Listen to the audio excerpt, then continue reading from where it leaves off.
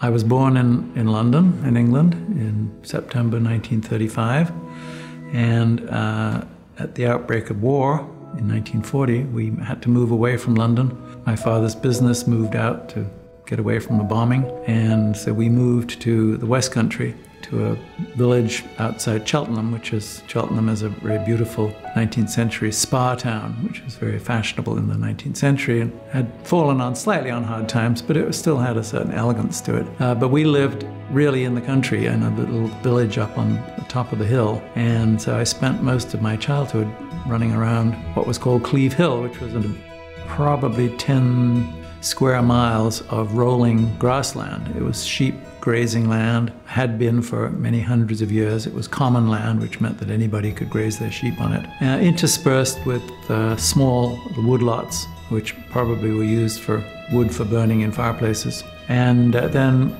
little villages, like the one we lived in, which was a cluster of houses. Funny mixture of quite old, probably 17th or 18th century stone cottages, and 19th century houses that were almost certainly built for people who worked down in the town of Cheltenham, which was quite a busy and successful commercial city. Some people obviously even then in the 19th century liked to live outside of town, and so they built a number of these houses, and we lived in several of them because during the war years it was very hard to get a permanent place to live.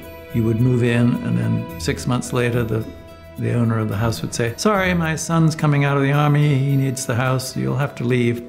So we moved from one cottage to another, and some pretty awful environments that we lived in briefly, sharing with other people that we didn't particularly like, but it was an interesting experience.